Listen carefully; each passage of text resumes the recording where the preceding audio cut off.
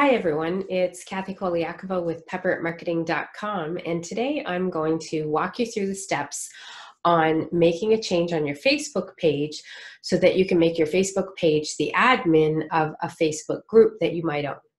Now, some of you might be wondering why you would want to do this, and I'll give you a perfect example. It happened to me recently when I was at an event, and I had one of my virtual assistants put a reminder to my private Facebook group for members in my Insiders Club training to let them know that we would be doing our live review session on the upcoming Friday.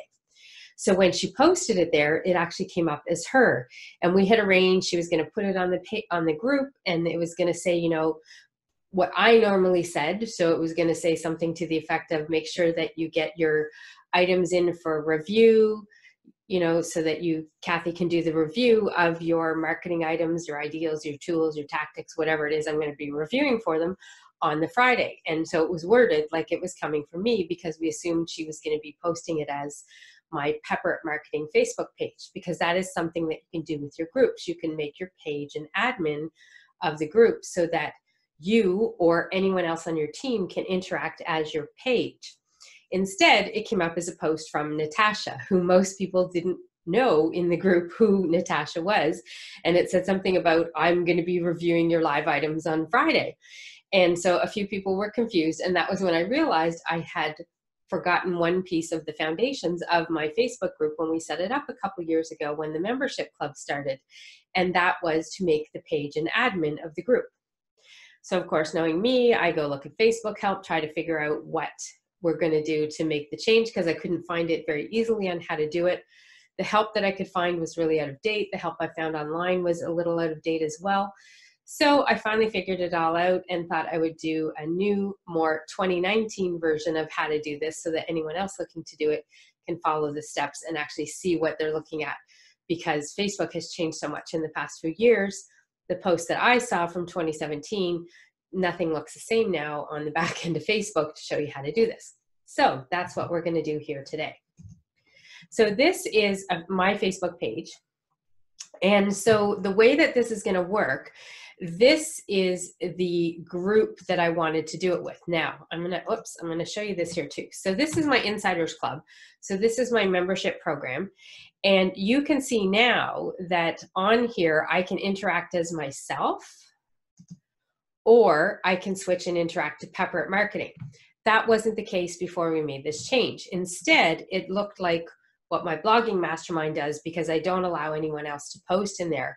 There is no option in there. I am in here only as me.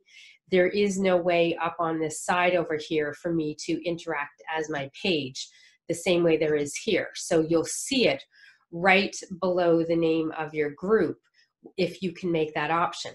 And so if you have an admin on your group, in my case, it's Natasha, one of my virtual assistants, so she can also see this. So when she logs in now, because she's an admin on the group, she also has the option of interacting as herself, as Natasha, or clicking to Pepper at Marketing Services and acting as the page.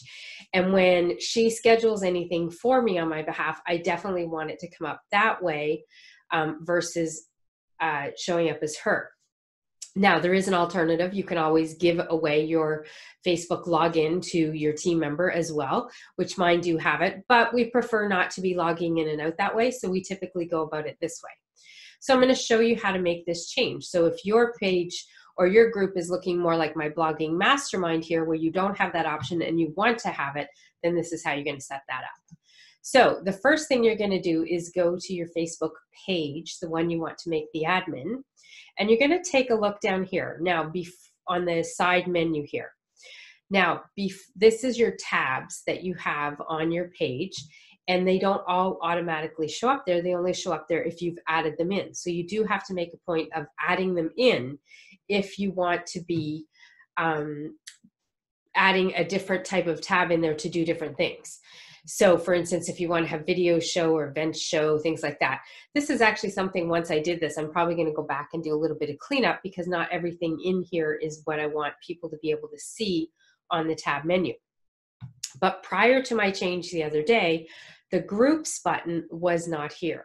So if you don't have that there, then you're not going to have the option to make your page and admin of your group. And I'm going to show you how to add the groups button in there. So the first thing you're going to do, I'm looking around my webcam here, sorry for tilting around.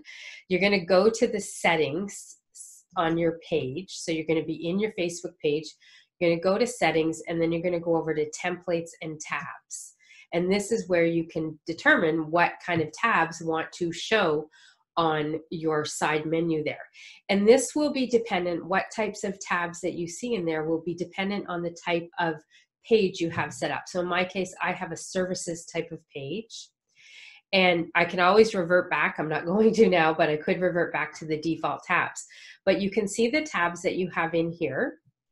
And if your groups is not showing there, then you're going to have to hit the button, add a tab, and then it will show here. I've added it already, so it's not showing, but it will show here, and then you would hit add tab and then close it and finish off, and then you're all set.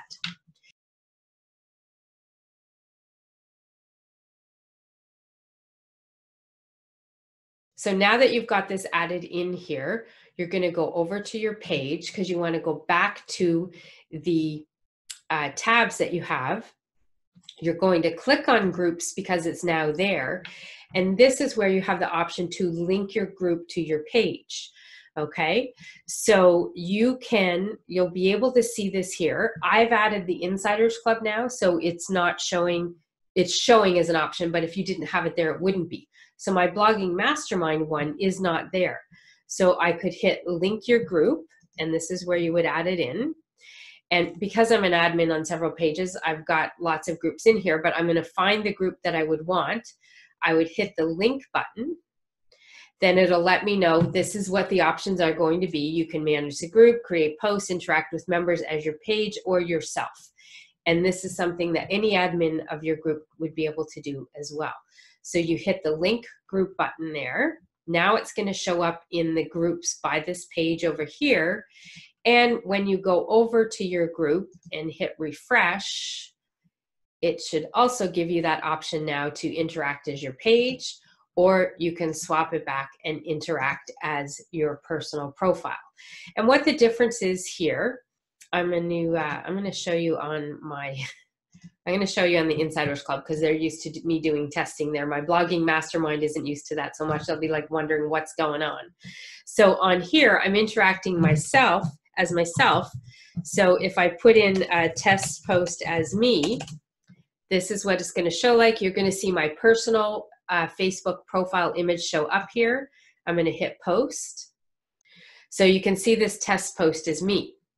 Now, if I were to swap out to the Pepper Marketing Services page, anything that I post now has my image that's on my page, and that's actually why it's a tactic. I keep my images different on my page and my personal profile, primarily so that I know when I'm anywhere and I want to interact as me, I know what photo of me to be looking for to make sure that I'm using that one.